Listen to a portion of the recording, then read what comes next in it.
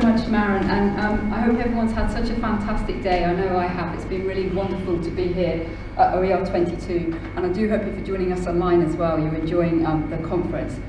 I'm thrilled to be able to be chairing this next session. I'm going to invite my panellists to come up now as well. So we've got Gary, Jane, Dhara and Lorna, so please come up and we'll start the session in a moment. So just to give a little bit of background while everyone's getting comfortable about today's session, as we know, during the pandemic, there was an increase in ebooks as students kind of moved to studying away from campus. Kind of simultaneously as that kind of progressed through the pandemic, we also had a price rise, both here in the UK and elsewhere in the world, in terms of accessing materials.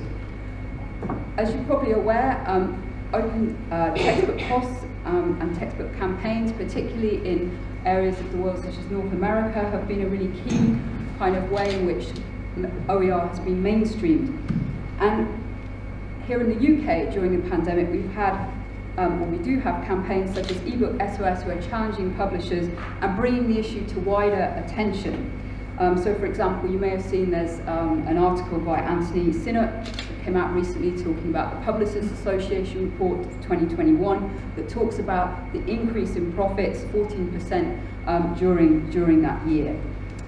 So we've also kind of done some work about open textbooks in the UK. Myself and colleagues worked on a project called UK Open Textbooks a few years ago, where although in the educators that we were kind of working with as part of that project, there was a low awareness of OER. Actually, people were really enthusiastic when we got talking with people about open educational resources and about open textbooks.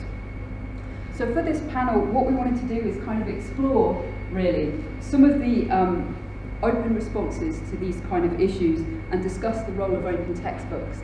So just to give you an idea of like, kind of, got a wonderful group of people here to help explore that issue. So I'm now going to ask each panel member to introduce themselves and just say a few words and about what their role is in relation to open textbooks. So Lorna, would you like to start? Okay, thanks for inviting me along today. So my name is Lorna Campbell and I'm an Education Technology Team Manager at the University of Edinburgh, where I manage the university's Open Education Resources Service, and I'm also a trustee of Vault and Wikimedia UK. So in terms of open textbooks, although Edinburgh has been supporting the creation of open education resources of all different kinds for 5 or 6 years now, open textbooks was not an area that we were particularly active in until last year, when my senior colleague Melissa Hampton, who many of you will be familiar with, suggested that it might be interesting to try and repurpose some of our existing open education resources to create an open textbook. So that's what we did. We applied for a very small grant, a tiny little student experience grant, and we took some content that was originally created for a MOOC that had already been repurposed for an open campus course, and we repurposed it again to create an open textbook. So that was really our first foray into the creation of open textbooks, but it's something that we're certainly very interested in seeing if we can do more. Thanks so much, Lorna. Hi there. So I'm. Is it working? Is it working? Try that one. Try that. Put that one down. Yeah. Hi there. So hi there. I'm Gary, Elliot-Cirigottis. So I'm the Director of Library and Knowledge Services at the Open University. So I guess for me, Beck, the OU is slightly different, obviously, given that it's an online delivery in that sense. But we have an awful long history. We have not an awful long history, but we have a long history in relation to open learn and so forth. And we obviously provide some of those open resources as open textbooks. They're not published in that sense, but they're available in that sense. And we have an awful good practice. I'll stop saying that. We have a really great practice in terms of our rights team within the university, who are always looking at open educational resources to use within our courses, and that's something that we consciously do. But that's probably part and parcel of the fact that the way in which we deliver and write our courses is maybe obviously slightly different in terms of the scaffolding and the support that's around our courses, because of the open access option that the university provides. Thanks, Gary. Hi, my name is Dhara Snowden and I am the textbook program manager at UCL Press. I joined the press in May of last year, so it's been almost a year. And my role is to develop and launch a new textbook program, a fully open access textbook program, very much building on the press's existing portfolio of open access publications. So we have published over 200 research-based monographs as open access books, and we publish a number of journals open access as well. So this is sort of a new foray into extending that into textbooks. My background is commercial academic publishing, so I've spent over 10 years working on the other side of the coin, sort of, and my previous role was with Lorna, a US-based textbook publisher. So I'm coming with that perspective into this kind of new open access textbook space. Okay, hi everyone, I'm Jane Secker. I'm a senior lecturer at City University. I'm also chair of the CILIP Information Literacy Group, and I'm co-chair of the ALT Copyright and Online Learning Special Interest Group. So I think I'm here partly to talk a bit about the role that copyright and licensing might play in the textbook sort of discussions. I am a big advocate of open education. I teach on our Masters in Academic Practice at City and teach a module on digital literacy and open practice. I can say a bit more as the panel goes on, because there's probably quite a number of things I'd like to pick up on. So. Nice. Thank you so much. Thanks, Jane, Dhara, Gary, and Lorna. That's fantastic. And just before we get started into the discussion, I just want to ask a quick question to the audience. And it's around the cost of educational materials. And I wondered, has this been an issue? Has this become more or less important to your university over the last 2 years? Is the cost of educational resources kind of increased in importance? So if it has, if you can just raise your hand. Okay, a few hands raised, that's great. About the same maybe, or maybe not so much? Or not at all? Not all of us universities. Yeah, no worries, no, that's great, thank you. That's great, so thank you, that's useful to know. So, great, so to get back to our panel now, I just wondered, for all of the universities that are kind of represented, how your university made educational materials accessible during the pandemic and the kind of online pivot, and did OER play a role in that? So, Jane, would you like to go? Yeah, okay. Did OER play a role? Yes, it did. I mean, actually, for the first time, we ran some workshops that were available for all academic staff on finding and using open educational resources.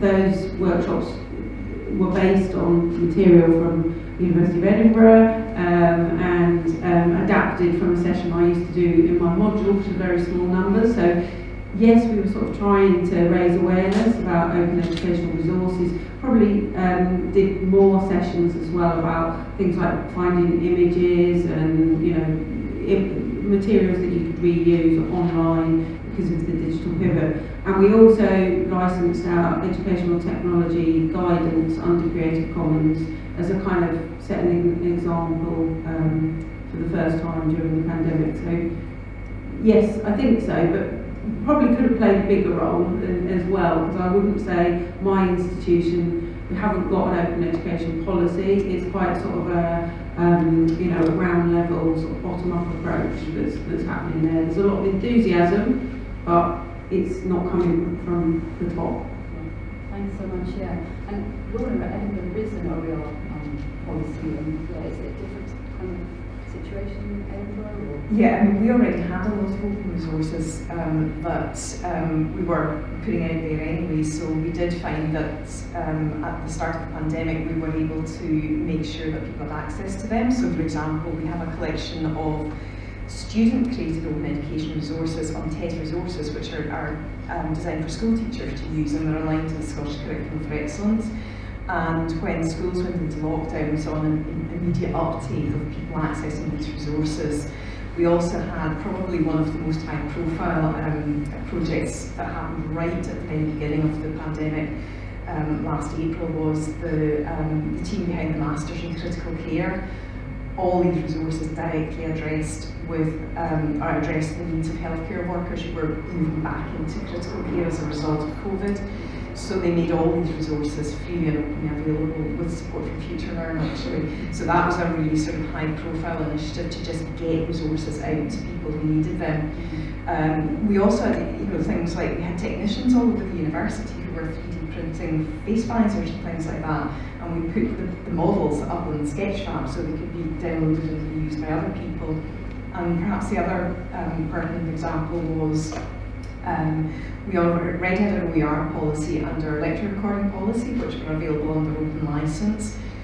We also, at the start of the pandemic, created a new virtual classroom policy to address with the recording of virtual classroom sessions, and we also made that freely available as well under open license, because we knew that there was a lot of other institutions grappling with the online pivot and getting all the teaching online, whereas before our virtual classroom service was a really small service that didn't have a specific policy of its own, but suddenly with all the teaching and learning pivoting to be online, we needed a policy to address some of the copyright data protection concerns.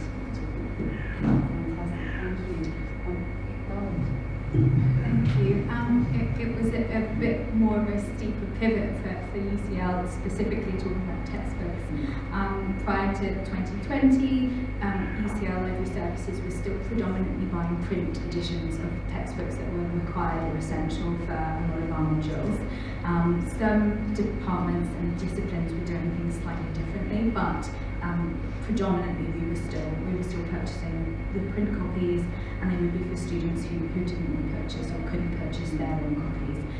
So when the pandemic hit, we did have to pivot that and sort of change our model and find e-alternatives. That proved challenging, meant that we had to grapple with a lot of different e-textbook aggregators to get the content that we needed to deliver our courses, and meant that we needed to request more funding for that. So the budget for purchasing of e-textbooks was relatively small and had to pivot to almost 3 million to be able to facilitate all of that essential content that we had been used to buying in print, with a lot of our students not being able to access it. So the reaction to that at the UCL was very much, it was still quite a shock to pivot in that way, and it made us think a bit more carefully about, whether that is a system we want to sort of be tethered to, and was very much the impetus for us thinking about open education resources, specifically open textbooks. UCL has a wonderful history of open access, mostly in research, with the kind of education element being a little bit slower to develop, a little bit lower on the priority list, and that's really changed since 2020. And my role and the programme itself is a new area that they're funding. So we did have some elements of OER that already existed. We have an OER repository that was developed mostly as sort of a proof of concept, so it's not fully developed, but it's up there. We have a landing page with a list of resources for academics who want to find OER and create OER, but that was something that was sort of, that we had created but not necessarily put a huge amount of resource into, that we're pivoting into prioritising. Fantastic, thanks. And Gary, how about the Open University? Well, so I think it's quite interesting hearing the different stories. So as you can imagine, the OU, we don't use a lot of textbooks actually generally in our courses, because obviously the courses that we're producing are in a sense textbooks within themselves that are obviously fully integrated, all our library resources, etc., completely embedded within the courses, and therefore the impact was less on us, and I think it provided us with an opportunity, or enabled us to provide support into the sector in the way in which it's been heard, in terms of supporting the sector being able to make the pivot, I guess, online. So, you know, within the library services, for example, we ran a session about how to deliver perhaps live digital literacy skills engagement within that. We had over 1,000, four different continents. We had 1,000 librarians tuning into that session, where we're sort of supporting the sector. And I guess we can't,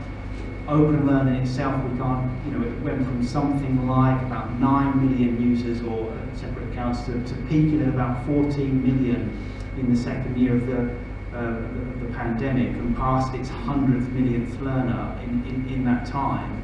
And obviously we're providing an awful lot there, particularly within the different nations, around skills development, literacy development, but some of the things that sort of played out through that was obviously elements associated with digital property.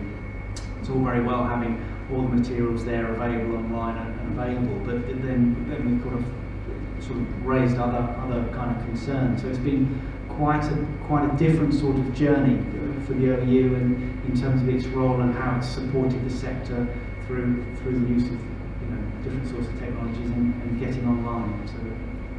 Thanks, Gary. Yeah, that's fantastic. And I think we probably touched a little bit on this actually as we kind of worked through and heard a bit more about what's been happening at each institution. But I wondered what kind of changes you've been seeing in terms of educational materials during the pandemic. So, you know, did they become more expensive? I know Gary just mentioned that the Open University that's maybe less of an issue. And I just wondered what the university's responses were to that. I know you touched on aspects of that, but whether there was anything else that you wanted to draw out. Thanks, Jane. Well, I think one of the things I just wanted to pick up was, so in March 2020, I was conscious that everyone had shifted online, and there might well be lots of questions about, well, how's that going to work from a copyright perspective. And I'd written a book with Chris Morrison that's called Copyright and E-Learning, and we thought, well, let's see if we can actually just get that made openly available as an open textbook, and approached our publisher, who is Facet, who is the Library Association publisher, but they said, unfortunately, no, you can't just flip that book open. That they would let us make 3 chapters available.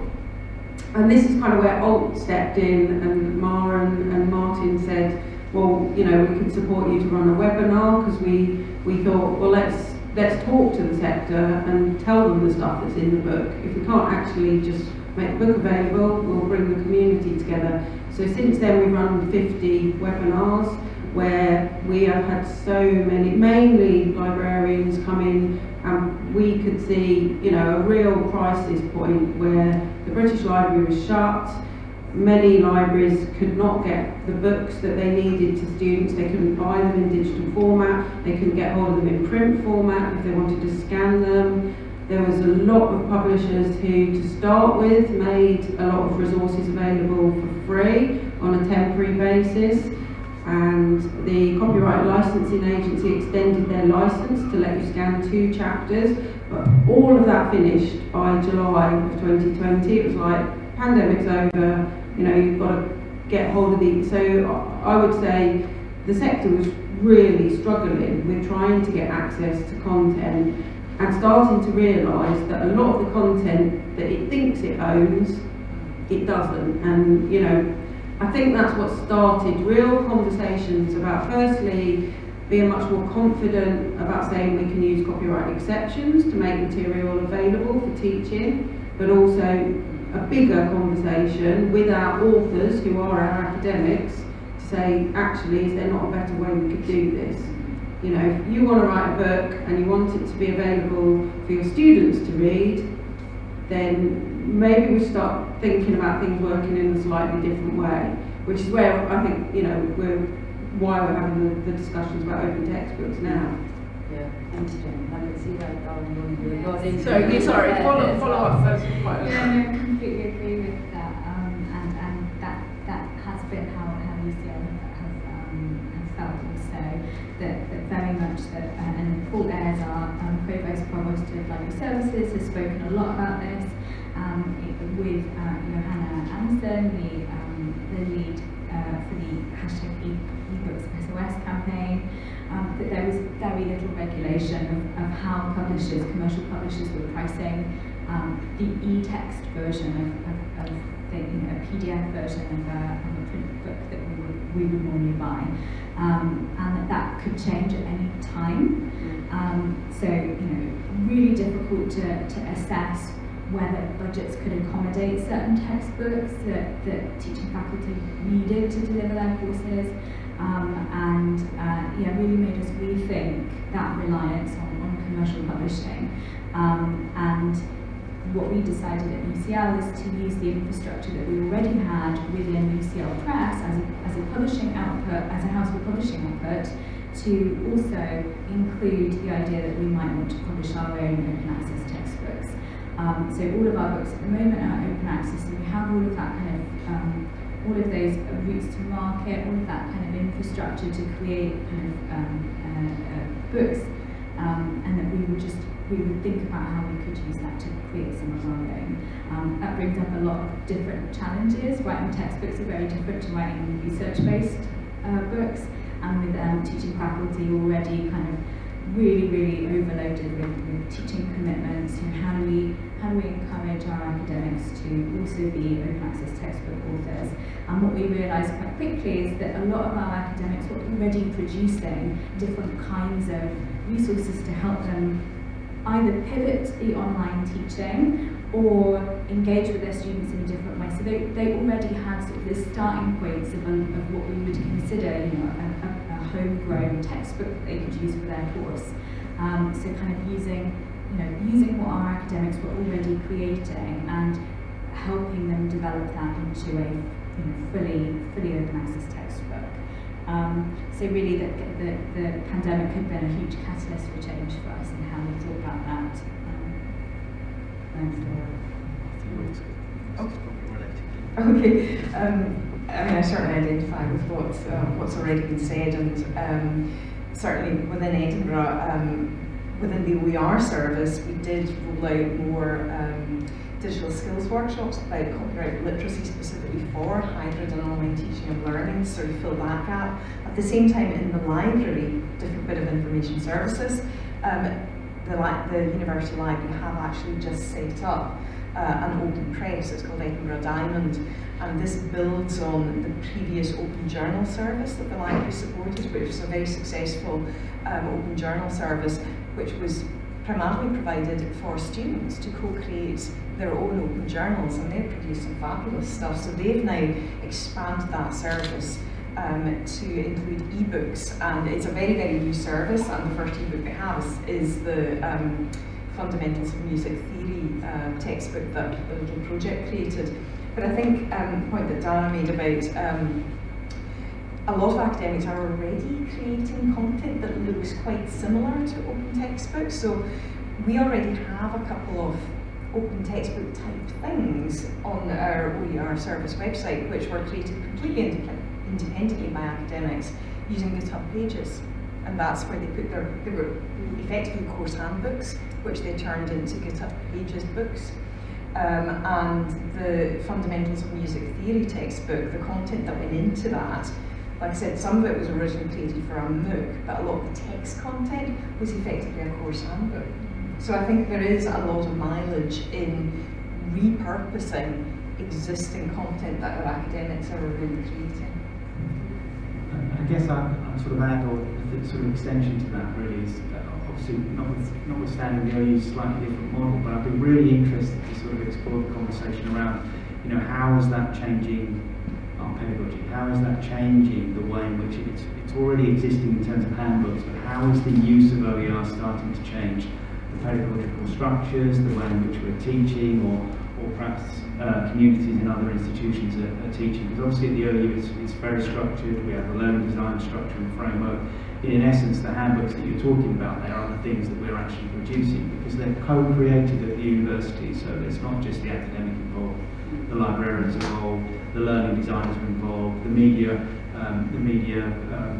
assistants are involved in terms of the design of the interactive elements associated with that. So that's a really interesting piece to kind of think about. the only other thing I'd sort of add to that, there seems to be much more collaboration in terms of, so within the library sector, you know, we have different communities, whether they'll be national communities, Skirl in Scotland or Wealth down in Wales.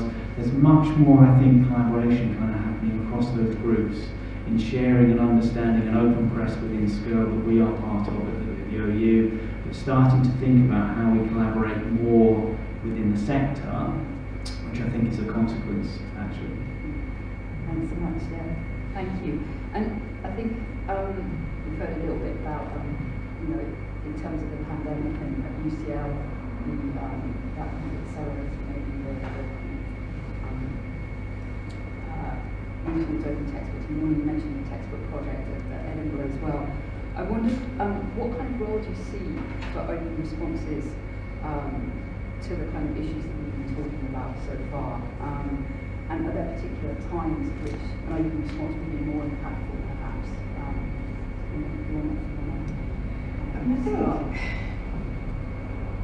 I think one of the most important things about open responses to crisis is it's about sustainability, I think. And I think that's one of the things, that's why we saw UNESCO putting out their, you know, in addition to the recommendation on OER, they had I forget the name of it, they had the white paper, it was they had a secondary document that basically supported the use of open education resources to address the disruption of education resulting from the pandemic, and that the quickest and the cheapest and easiest way and most effective way to do this is by, you know, providing more access to open education resources. And I do think that's really important, that we don't lose sight of the fact that the best way to make education open and sustainable and accessible is through making our education resources more open.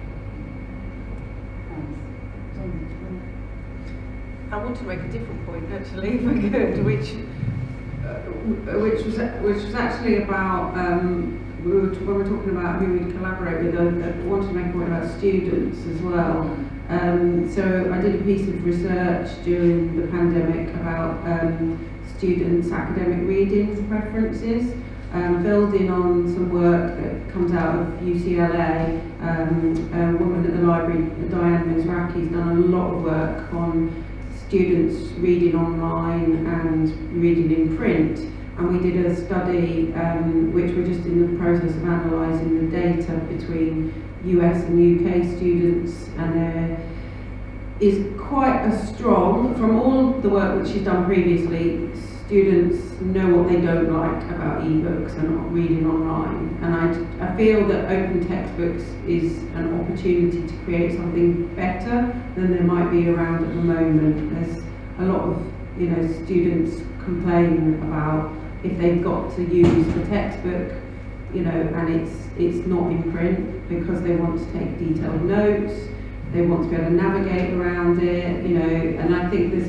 a lot of potential that many of the commercial ebook suppliers promised us that we've never really had, you know, that we could do that hopefully with open textbooks, you know, make something better, but kind of really understand what it is and when our students might actually want print as well, because I know it's not a very popular argument. We've got rid of a lot of books on shelves, and the pandemic suggested that online was, you know, the panacea and this was the great thing, but many students want to read a book in print when they're studying it and they're taking notes. So, thanks, Jane. Dhara, did you have any thoughts around yeah, that's a really good point as well about the books needing to be in print, and I know I'm currently enrolled in a language course at King's in the evening on Monday, and I want both the textbook on my laptop and I want a physical copy so I can scribble down notes, so I want both, and I think a lot of students feel like that too. So we're having to think about how we can facilitate that with an open textbook. What does that mean we can include? What level of interactivity does that allow us if we want both options? Another thing that I've been thinking about as well in terms of the role of open textbooks is, and we're having a lot of these discussions at UCL, is whether a traditional textbook model works for everyone. And what we're finding is it doesn't necessarily, and that there are some disciplines where a more alternative way of curating educational content is much better. Be that video content, audio content, different kinds of non-textual content, and how do we think of that as a textbook and as an open textbook?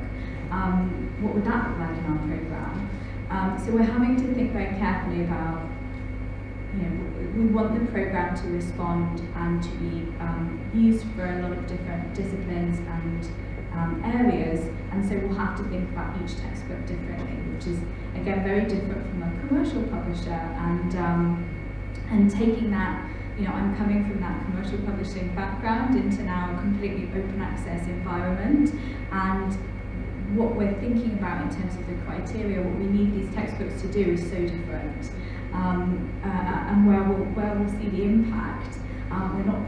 We're not looking for it to sell, or in those commercial terms, thinking about how much we might make on it and how much it would cost to produce.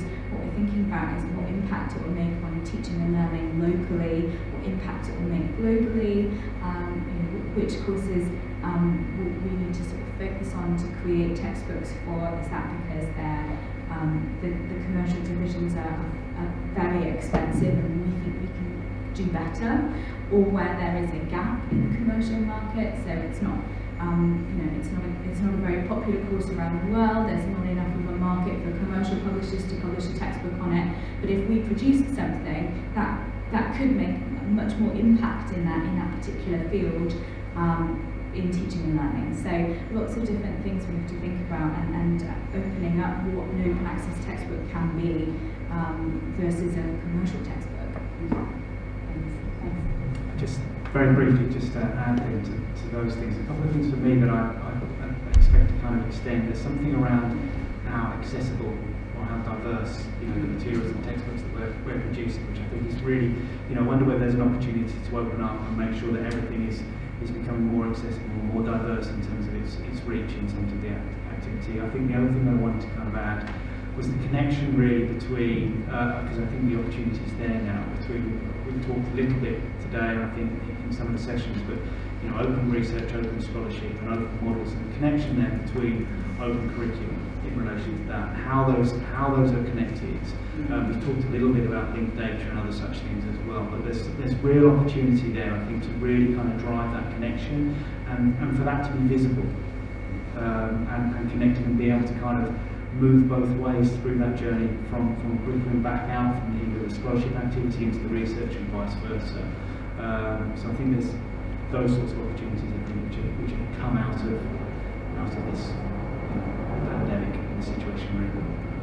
Thanks so much, Gary. I know we were talking earlier before the session, so we were talking about how we can make this as an opportunity as well to connect communities as well, to connect different groups of academics, librarians, people that maybe, different people with similar concerns, and kind of bring people together to take action around these issues.